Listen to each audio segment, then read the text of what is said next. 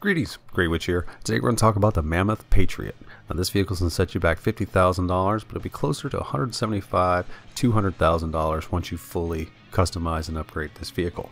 Now this vehicle is based on the GMT 800 2003 to 06 Hummer H2 and was just released. And this vehicle has quite a few new options for customizing it to make it pretty cool. They've got new liveries, some new exhaust options, roof lights, a couple other things like that. There were some things that I was hoping we'd get, like some extra military type style things for it. But this is not really an off-road type vehicle, it's an SUV.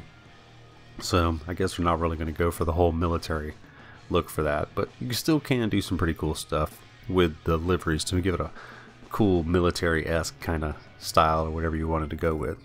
So with some of the stuff that's got going on, it does look pretty cool. And for the price, it's pretty cheap, so why not?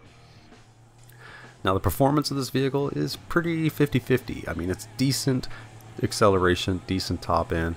It's definitely not a good off-road vehicle, even though I have mine set up to where it looks like it is.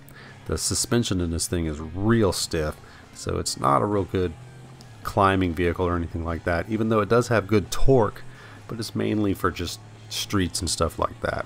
But it does have an okay, decent top end, so it could be a cool crew vehicle if you needed something, you know, just low end for just cruising around and stuff like that. But all in all, it's a decent vehicle at a cheap price, so I say get it and put it in your garage because it looks cool. Other than that, I mean, why not? Alright, well, this is Grey Witch. I hope this video helps you out, and I will see you next time. Peace!